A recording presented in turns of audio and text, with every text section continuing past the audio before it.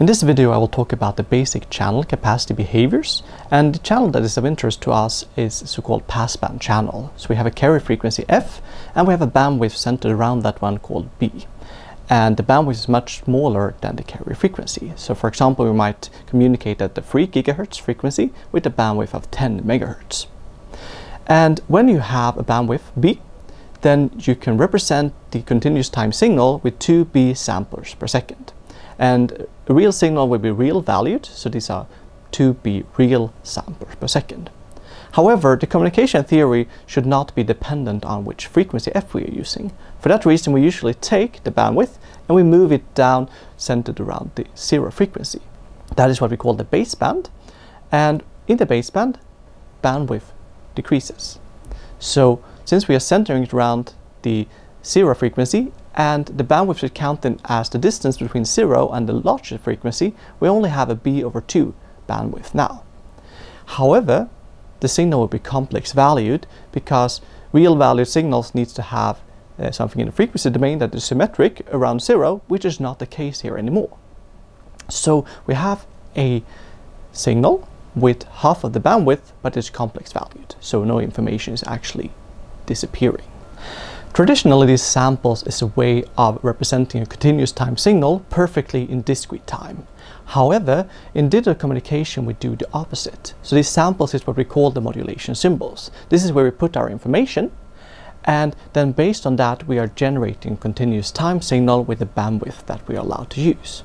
We send the signal over the channel, we take samples at the receiver, and that is where we get back to discrete time and use only such models in digital communications. We will now consider the case with the received signal, which is a sample Y, is the transmitted signal X multiplied with the square root of beta, which is the channel gain, plus noise that has a variance N0. For this channel, the channel capacity is given by log2 of 1 plus the signal to noise ratio. And the signal to noise ratio is the energy per symbol, Q, multiplied with the channel gain beta divided by the noise variance N0. And this is then the channel capacity measured in bits per symbol. But how many symbols do we have per second? We have B complex symbols per second. So we can multiply this whole expression by B and instead get something that is measured in bits per second. In addition, Q is equal to a power P measured in watt divided by B, which was the number of symbols per second. And we put that into the expression, we now have a new expression for the capacity, which is equivalent to the previous one, and it's the bandwidth B multiplied with log2 of 1 plus the signal to noise ratio, now written as the power P multiplied with the channel gain beta divided by the bandwidth times the noise variance N0. How does the capacity change when we are changing the bandwidth and the power, which are two variables that we actually can select in real systems? To understand that, let's first look at the power and consider how the log2 of 1 plus the SNR behaves. So let's write that as log2 of 1 plus set. And if set is a small number, then log 1 plus set can be written as log2 of Euler's number E multiplied with set. So it's something that grows linearly when set is small.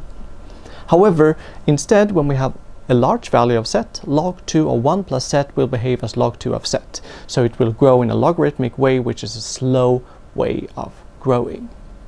So therefore we can expect a fast growth when we have a small SNR and a slow growth when we have a high SNR. And SNR is something proportional to the power P, so we get this type of behaviors. At low SNR, the capacity grows almost linearly with the power, so it pays off a lot to increase the power. While at high SNR, increasing the power further when we already have a high SNR will make a very small difference. We can see this behavior in this graph where on the horizontal axis we have the transmit power and on the vertical axis we have the channel capacity. And we see that as we increase the power, we get a higher and higher capacity. However, when we have a low SNR, we see that the growth rate is almost linear, and then it starts to decay the growth rate and we have more logarithmic behavior at high SNR. So that is what also the theory was supporting. We get almost the opposite behavior when changing the bandwidth, because the SNR is now proportional to 1 over the bandwidth. So when we have a small bandwidth, we get a high SNR. And in that case, log 1 plus SNR will be very little affected by changing the SNR. So changing the bandwidth have almost no impact on that part of the expression. However, in front of the logarithm we have the bandwidth multiplied, which means that in these cases we will see that when we have a small bandwidth, using more bandwidth will almost linearly increase our capacity. So that pays off a lot. However, when we already have a high bandwidth, we will be at low SNR. Then we can apply this approximation of the logarithm again, and in that case actually the bandwidth is cancelling out, which means that as we let the bandwidth approach infinity, we will approach a limit, which is p times beta divided by n naught multiplied with log 2 of the Euler's number. So that is the limit, and it pays off very little to add bandwidth beyond a certain point.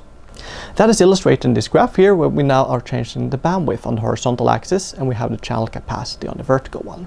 And we see that when we have a little bandwidth, so we are at high SNR, then the capacity is growing very, very quickly with the bandwidth. However, when we already have a lot of bandwidth, we see that the capacity grows slower and slower and approaches the asymptotic limit. In these cases, it doesn't pay off much to add more bandwidth. So in summary, what can we say about the capacity behavior? Well, it depends on if we are in low or high SNR regions. So at low SNR, the capacity grows very quickly when we are changing the power. That's why we call it the power limited region, and we observe an almost linear growth rate as we change the power. So that is what we should do to improve capacity. If we are instead at high SNR, we have a lack of bandwidth. We are in the bandwidth limited region. And we see that because the capacity grows almost linearly when we increase the bandwidth. So that is what we should try to get in order to improve the capacity. In the next video, we will also look at ways of changing the SNR by using multiple antennas in our system.